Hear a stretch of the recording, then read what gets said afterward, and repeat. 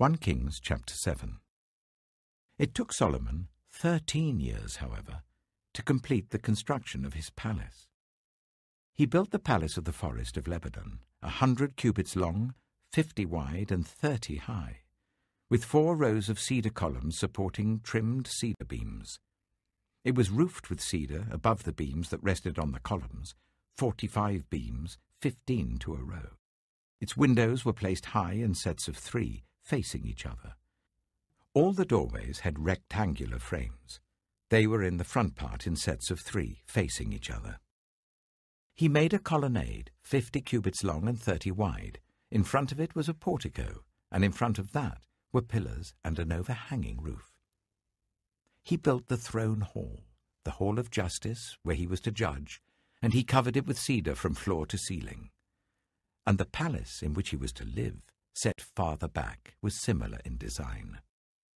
Solomon also made a palace like this hall for Pharaoh's daughter, whom he had married.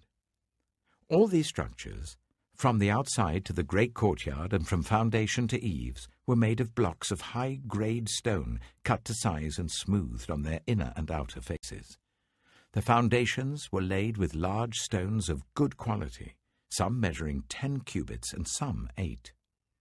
Above were high-grade stones cut to size and cedar beams. The great courtyard was surrounded by a wall of 3 courses of dressed stone and 1 course of trimmed cedar beams, as was the inner courtyard of the temple of the Lord with its portico. King Solomon sent to Tyre and brought Huram, whose mother was a widow from the tribe of Naphtali, and whose father was from Tyre and a skilled craftsman in bronze. Huram was filled with wisdom, with understanding, and with knowledge to do all kinds of bronze work. He came to King Solomon and did all the work assigned to him. He cast 2 bronze pillars, each 18 cubits high and 12 cubits in circumference. He also made 2 capitals of cast bronze to set on the tops of the pillars. Each capital was 5 cubits high. A network of interwoven chains adorned the capitals on top of the pillars, 7 for each capital. He made pomegranates in 2 rows encircling each network to decorate the capitals on top of the pillars. He did the same for each capital. The capitals on top of the pillars in the portico were in the shape of lilies, 4 cubits high. On the capitals of both pillars, above the bowl-shaped part next to the network, were the 200 pomegranates in rows all round. He erected the pillars at the portico of the temple. The pillar to the south he named Jachin, and the one to the north, Boaz. The capitals on top were in the shape of lilies, and so the work on the pillars was completed. He made the sea of cast metal, circular in shape, measuring 10 cubits from rim to rim and 5 cubits high.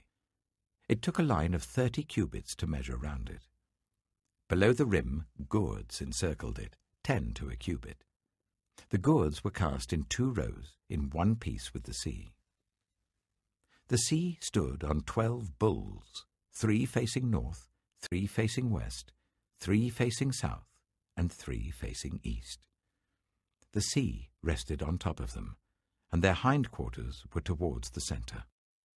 It was a handbreadth in thickness, and its rim was like the rim of a cup, like a lily blossom. It held 2,000 baths. He also made 10 movable stands of bronze. Each was 4 cubits long, 4 wide, and 3 high. This is how the stands were made. They had side panels attached to uprights.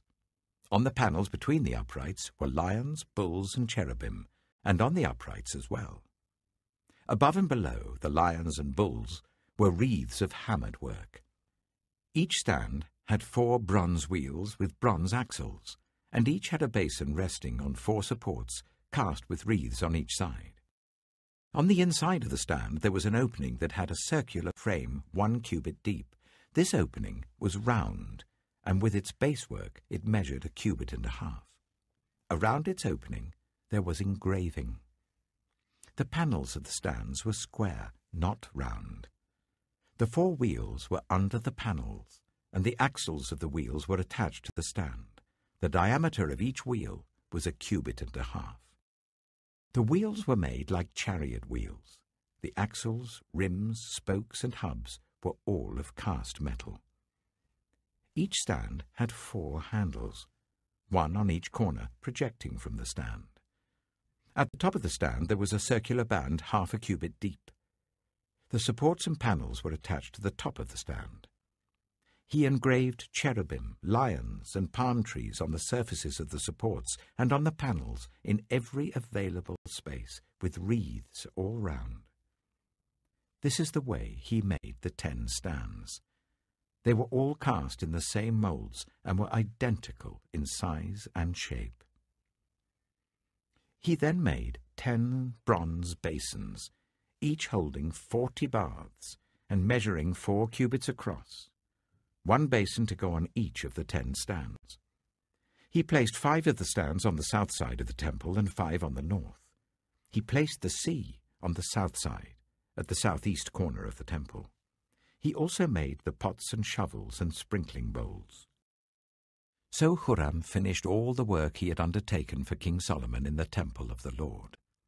The 2 pillars, the 2 bowl-shaped capitals on top of the pillars, the 2 sets of network decorating the 2 bowl-shaped capitals on top of the pillars, the 400 pomegranates for the 2 sets of network, 2 rows of pomegranates for each network decorating the bowl-shaped capitals on top of the pillars, the 10 stands with their 10 basins, the sea and the 12 bulls under it, the pots, shovels, and sprinkling bowls.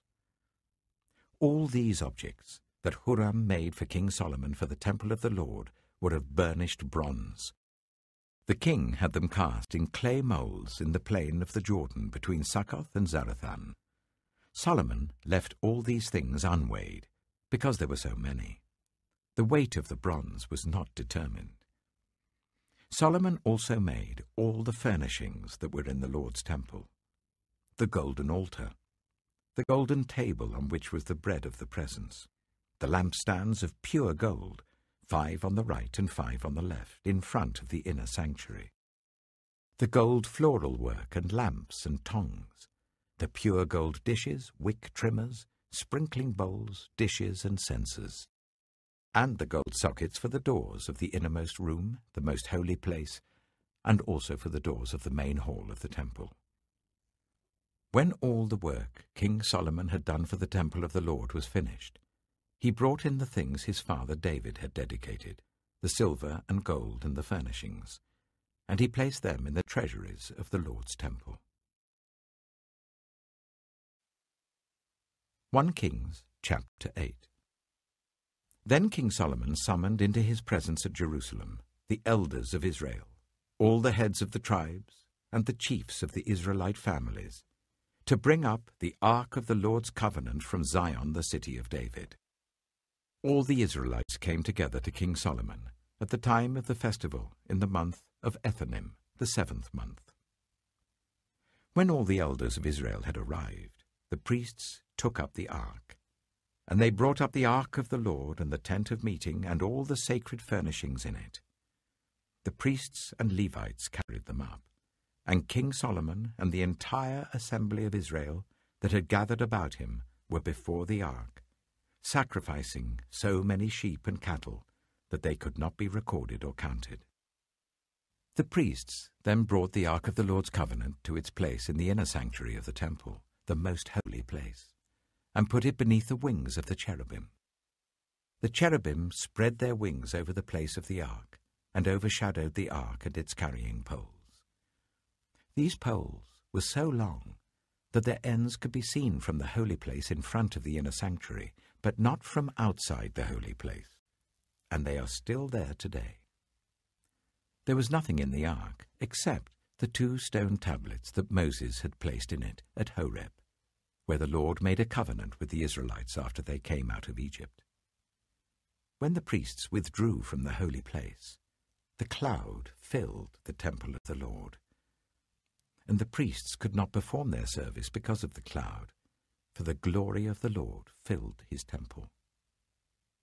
Then Solomon said, "The Lord has said that he would dwell in a dark cloud. I have indeed built a magnificent temple for you, a place for you to dwell forever." While the whole assembly of Israel was standing there, the king turned round and blessed them. Then he said, "Praise be to the Lord, the God of Israel, who with his own hand has fulfilled what he promised with his own mouth to my father David. For he said, 'Since the day I brought my people Israel out of Egypt, I have not chosen a city in any tribe of Israel to have a temple built, so that my name might be there. But I have chosen David to rule my people Israel.' My father David had it in his heart to build a temple for the name of the Lord, the God of Israel. But the Lord said to my father David, 'You did well to have it in your heart to build a temple for my name. Nevertheless, you are not the one to build the temple, but your son, your own flesh and blood. He is the one who will build the temple for my name.' The Lord has kept the promise he made. I have succeeded David my father, and now I sit on the throne of Israel, just as the Lord promised, and I have built the temple for the name of the Lord, the God of Israel.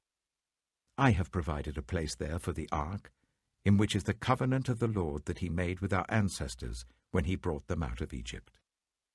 Then Solomon stood before the altar of the Lord in front of the whole assembly of Israel, spread out his hands towards heaven, and said, "Lord, the God of Israel, there is no God like you in heaven above or on earth below. You who keep your covenant of love with your servants, who continue wholeheartedly in your way. You have kept your promise to your servant David my father. With your mouth you have promised, and with your hand you have fulfilled it, as it is today. Now, Lord, the God of Israel, keep for your servant David my father the promises you made to him when you said, 'You shall never fail to have a successor to sit before me on the throne of Israel, if only your descendants are careful in all they do to walk before me faithfully as you have done.'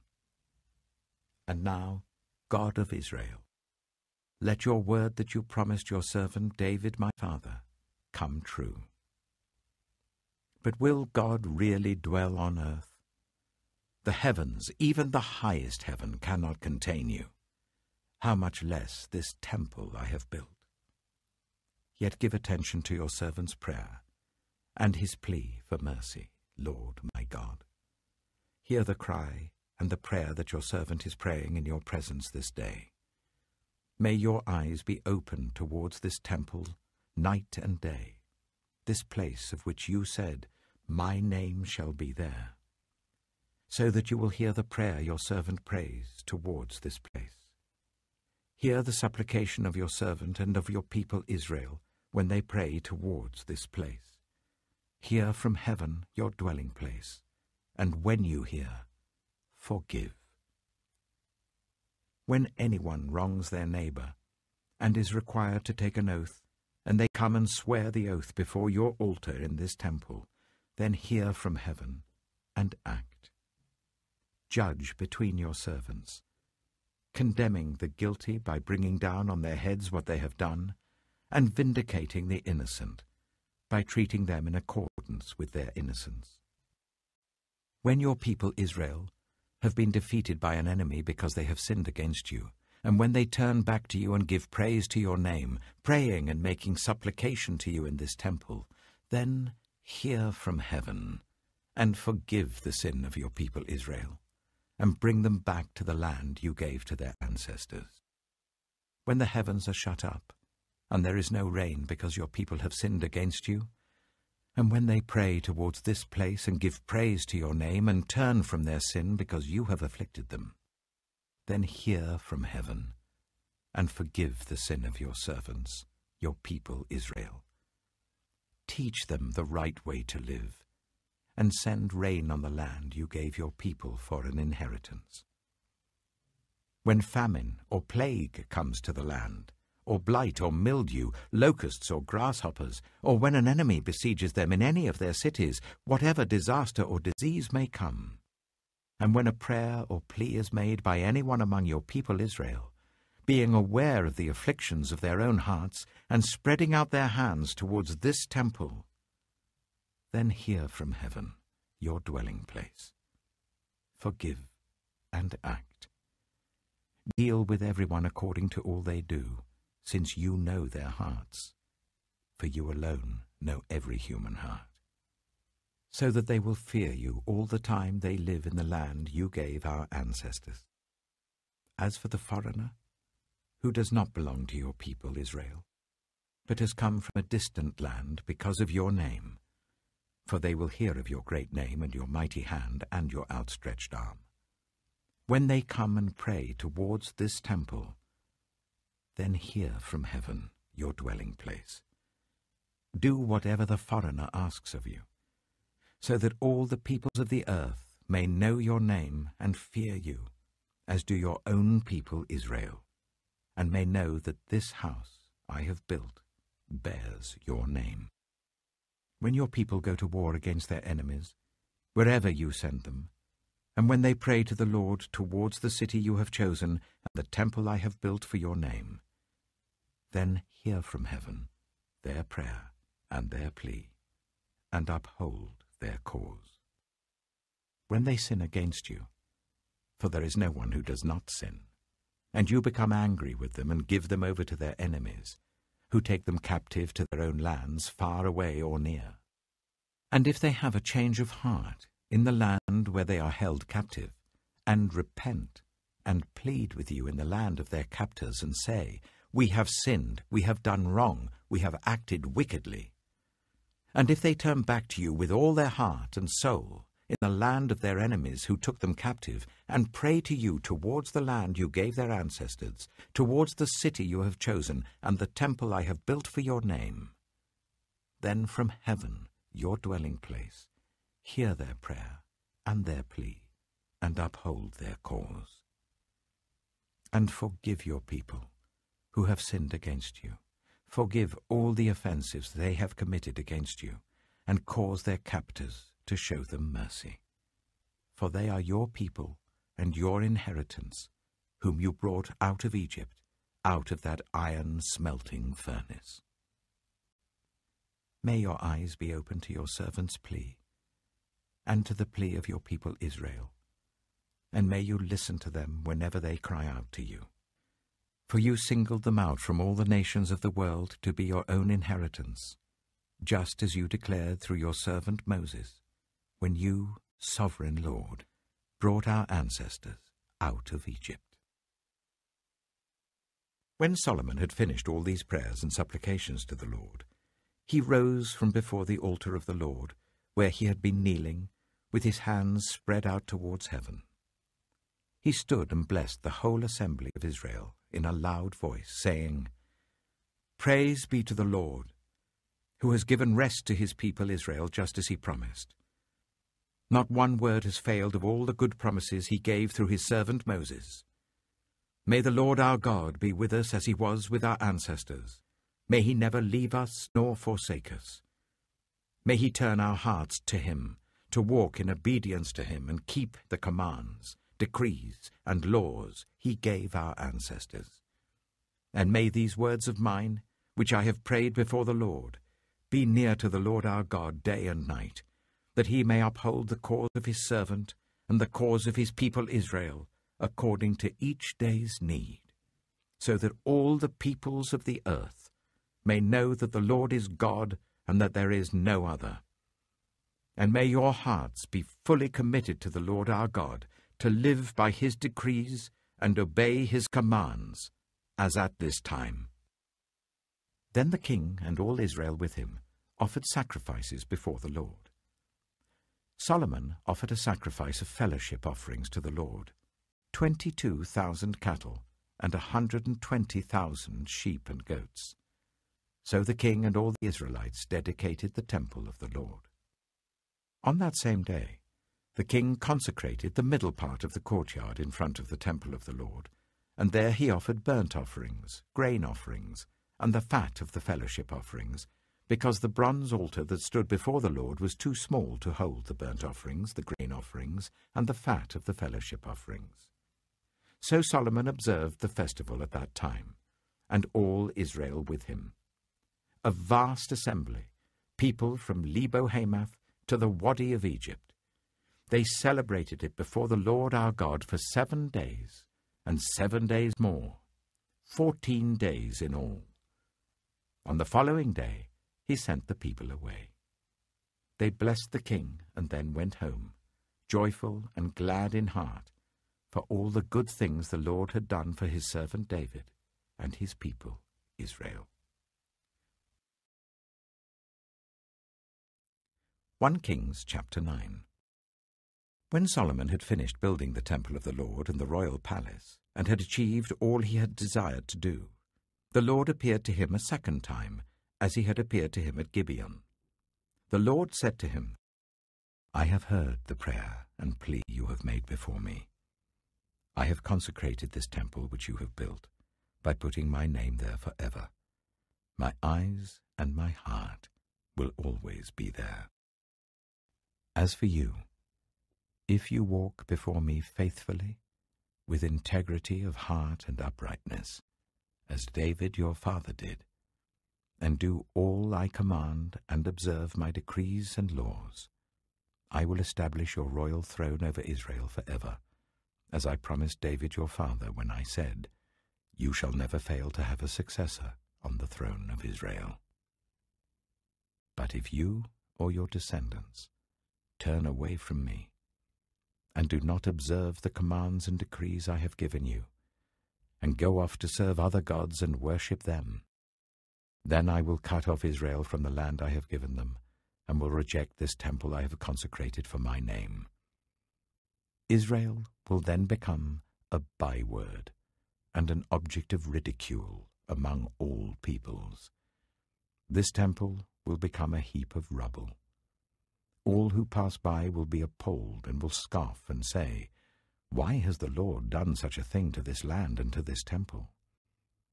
People will answer, Because they have forsaken the Lord their God, who brought their ancestors out of Egypt, and have embraced other gods, worshipping and serving them. That is why the Lord brought all this disaster on them. At the end of 20 years, during which Solomon built these 2 buildings, the temple of the Lord and the royal palace, King Solomon gave 20 towns in Galilee to Hiram, king of Tyre, because Hiram had supplied him with all the cedar and juniper and gold he wanted. But when Hiram went from Tyre to see the towns that Solomon had given him, he was not pleased with them. What kind of towns are these you have given me, my brother? He asked. And he called them the land of Kabul, a name they have to this day. Now Hiram had sent to the king 120 talents of gold. Here is the account of the forced labor King Solomon conscripted to build the Lord's temple, his own palace, the terraces, the wall of Jerusalem, and Hazor, Megiddo, and Giza. Pharaoh, king of Egypt, had attacked and captured Giza. He had set it on fire. He killed its Canaanite inhabitants, and then gave it as a wedding gift to his daughter, Solomon's wife. And Solomon rebuilt Giza. He built up Lower Beth-horon, Baalath, and Tadmor in the desert, within his land, as well as all his store cities and the towns for his chariots and for his horses, whatever he desired to build in Jerusalem, in Lebanon, and throughout all the territory he ruled. There were still people left from the Amorites, Hittites, Perizzites, Hivites, and Jebusites. These people were not Israelites. Solomon conscripted the descendants of all these people remaining in the land, whom the Israelites could not exterminate, to serve as slave labor, as it is to this day. But Solomon did not make slaves of any of the Israelites. They were his fighting men, his government officials, his officers, his captains, and the commanders of his chariots and charioteers. They were also the chief officials in charge of Solomon's projects, 550 officials supervising those who did the work. After Pharaoh's daughter had come up from the city of David to the palace Solomon had built for her, he constructed the terraces. 3 times a year Solomon sacrificed burnt offerings and fellowship offerings on the altar he had built for the Lord, burning incense before the Lord along with them, and so fulfilled the temple obligations. King Solomon also built ships at Ezion-Geber, which is near Elath in Edom, on the shore of the Red Sea. And Hiram sent his men, sailors who knew the sea, to serve in the fleet with Solomon's men. They sailed to Ophir and brought back 420 talents of gold, which they delivered to King Solomon. John chapter 16. All this I have told you, so that you will not fall away. They will put you out of the synagogue. In fact, the time is coming when anyone who kills you will think they are offering a service to God. They will do such things because they have not known the Father or me. I have told you this, so that when their time comes you will remember that I warned you about them. I did not tell you this from the beginning because I was with you, but now I am going to him who sent me. None of you asks me, "Where are you going?" Rather, you are filled with grief because I have said these things. But very truly I tell you, it is for your good that I am going away. Unless I go away, the Advocate will not come to you. But if I go, I will send him to you. When he comes, he will prove the world to be in the wrong about sin and righteousness and judgment. About sin, because people do not believe in me. About righteousness, because I am going to the Father, where you can see me no longer. And about judgment, because the prince of this world now stands condemned. I have much more to say to you, more than you can now bear. But when he, the Spirit of truth, comes, he will guide you into all the truth. He will not speak on his own. He will speak only what he hears, and he will tell you what is yet to come. He will glorify me, because it is from me that he will receive what he will make known to you. All that belongs to the Father is mine. That is why I said, the Spirit will receive from me what he will make known to you. Jesus went on to say, "In a little while you will see me no more, and then after a little while you will see me." At this, some of his disciples said to one another, "What does he mean by saying, 'In a little while you will see me no more, and then after a little while you will see me'?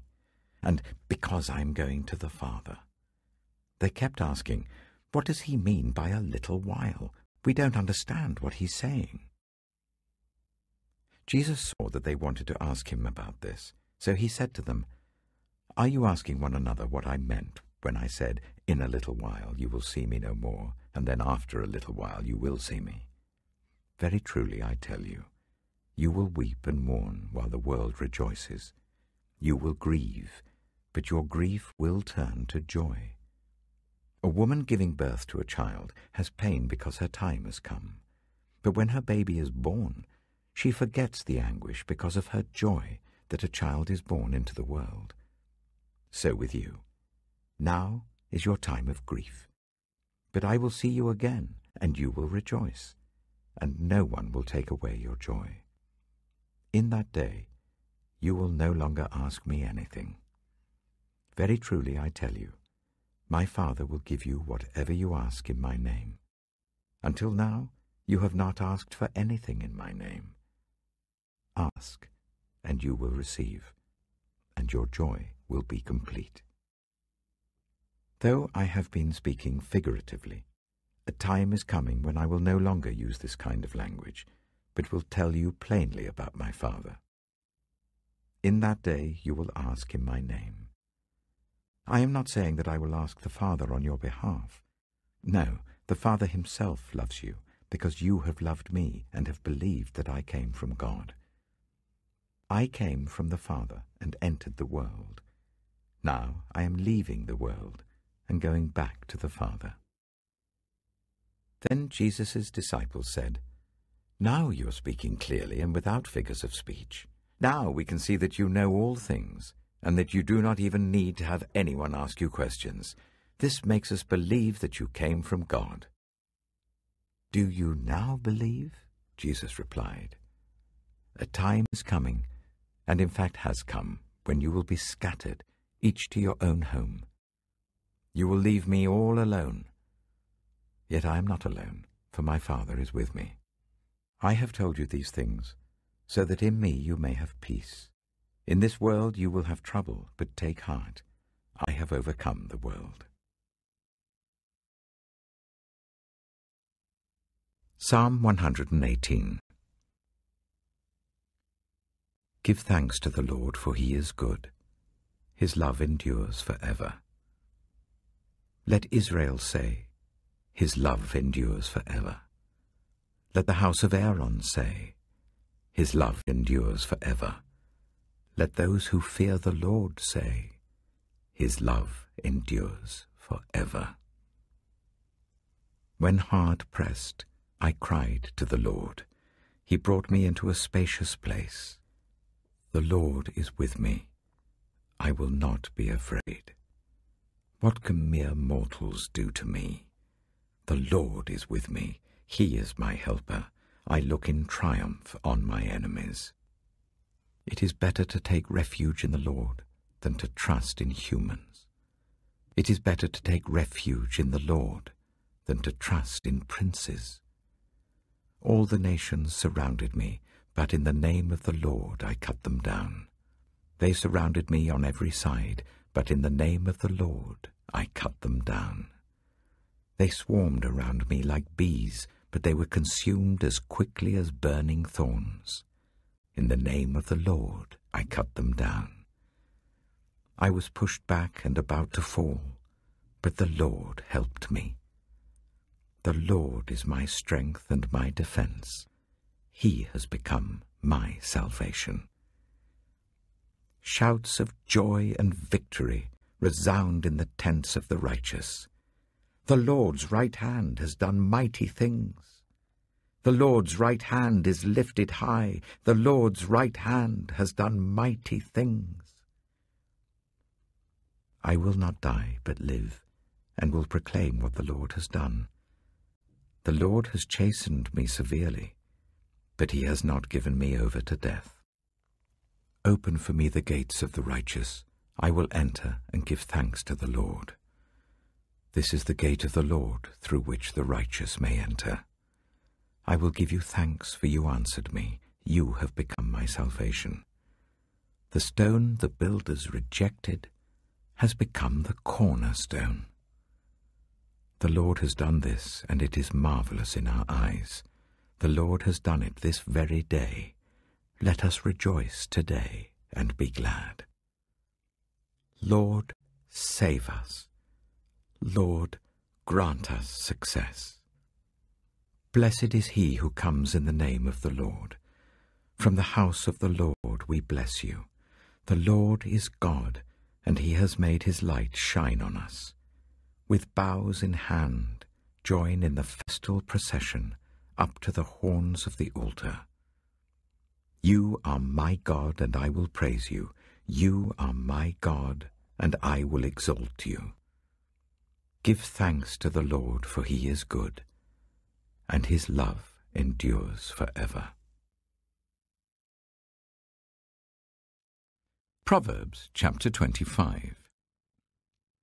These are more proverbs of Solomon, compiled by the men of Hezekiah, king of Judah. It is the glory of God to conceal a matter. To search out a matter is the glory of kings. As the heavens are high and the earth is deep, so the hearts of kings are unsearchable. Remove the dross from the silver, and a silversmith can produce a vessel. Remove wicked officials from the king's presence, and his throne will be established through righteousness. Do not exalt yourself in the king's presence, and do not claim a place among his great men. It is better for him to say to you, "Come up here," than for him to humiliate you before his nobles. What you have seen with your eyes, do not bring hastily to court. For what will you do in the end if your neighbor puts you to shame? If you take your neighbor to court, do not betray another's confidence, or the one who hears it may shame you, and the charge against you will stand. Like apples of gold in settings of silver is a ruling rightly given. Like an earring of gold or an ornament of fine gold is the rebuke of a wise judge to a listening ear. Like a snow-cooled drink at harvest time is a trustworthy messenger to the one who sends him. He refreshes the spirit of his master. Like clouds and wind without rain, is one who boasts of gifts never given. Through patience a ruler can be persuaded, and a gentle tongue can break a bone. If you find honey, eat just enough. Too much of it and you will vomit. Seldom set foot in your neighbour's house. Too much of you, and they will hate you. Like a club or a sword or a sharp arrow is one who gives false testimony against a neighbour. Like a broken tooth or a lame foot is reliance on the unfaithful in a time of trouble. Like one who takes away a garment on a cold day, or like vinegar poured on a wound, is one who sings songs to a heavy heart. If your enemy is hungry, give him food to eat. If he is thirsty, give him water to drink. In doing this, you will heap burning coals on his head, and the Lord will reward you. Like a north wind that brings unexpected rain is a sly tongue, which provokes a horrified look. Better to live on a corner of the roof than share a house with a quarrelsome wife. Like cold water to a weary soul is good news from a distant land. Like a muddied spring or a polluted well are the righteous who give way to the wicked. It is not good to eat too much honey, nor is it honourable to search out matters that are too deep. Like a city whose walls are broken through is a person who lacks self-control.